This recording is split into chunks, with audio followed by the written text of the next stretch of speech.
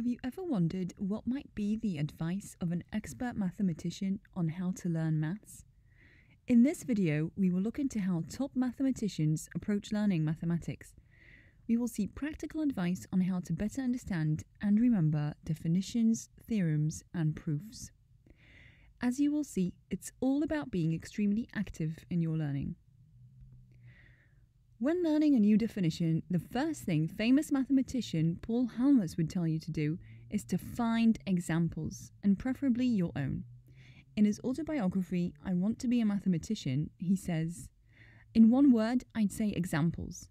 Every time I learn a new concept, I look for examples, and of course, non-examples." In fact, he's so adamant about this that in one of his 2 chapters on learning, there's a whole section called For Example. Fields medalist Terence Tao, and one of the greatest mathematicians of our time, also seems to put a strong emphasis on examples.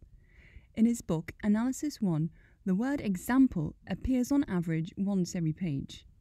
For comparison, in other highly regarded textbooks, this word appears once every 2 pages. But most importantly, each of his examples tends to highlight a different aspect or peculiarity of the definition.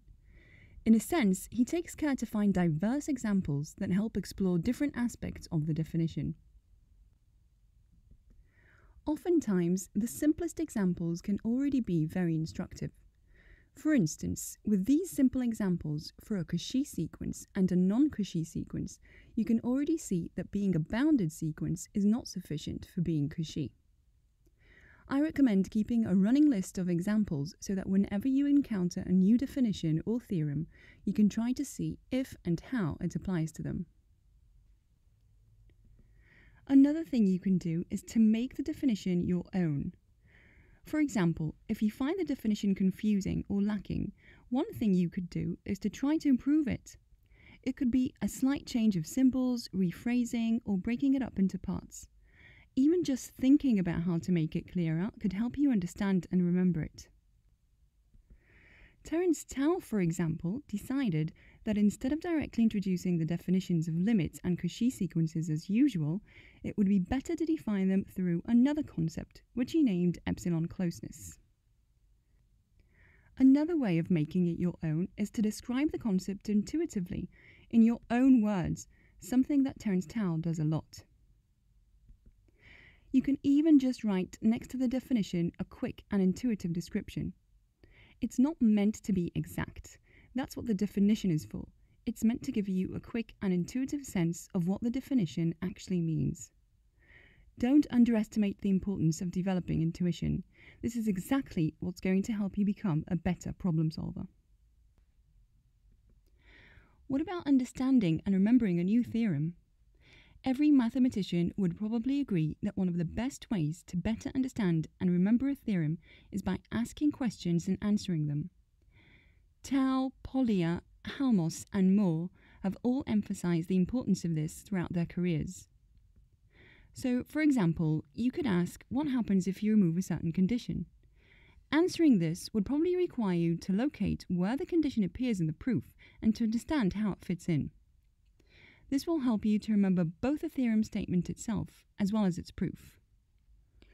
Another question you could ask is what happens if you plug in extreme or trivial cases like the constant function or the identity element and so on. Besides providing you with quick intuition on what the theorem means, this can also highlight important peculiarities. And of course, here too, your earlier examples can come in very handy. So, for instance, if the theorem states that every Cauchy sequence is bounded, then you can quickly answer whether the converse statement is true by simply observing the examples we constructed earlier. Asking such questions and answering them will not only improve your understanding of the theorem, but it will also make it more memorable. Another item I believe all expert mathematicians would agree on is to not passively read through the proof. To truly remember it and to gain a better understanding of when and how to use the techniques that are in it, it is far more effective to work through the proof. My favourite comment about this is by Fields medalist Gowers, who wrote, "Attempt to prove the theorem yourself. If you've tried sufficiently hard at that and got stuck, then have a quick look at the proof, just enough to find out what the point is that you're missing. That should give you an aha feeling that will make the step far easier to remember in the future than if you had just passively read it.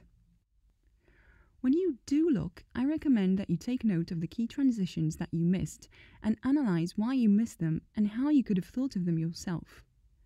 Eventually, you'll find that those items are either no longer an issue for you, or that they employ a particularly clever idea that is hard to come up with on your own. Either way, you will only be left with remembering a few key ideas, very similar to how you might remember a piece of text in a way that would enable you to reconstruct it later in your own words. Even if you were able to prove the theorem, Terence Tao suggests that it may be useful to try a different method as well. If it fails or proves to be less elegant than the first one, then you've gained a better understanding of when to use and when not to use each of the methods. If you do find yourself reading through parts of a proof or a solution, make sure to get your pen out and ask why a lot.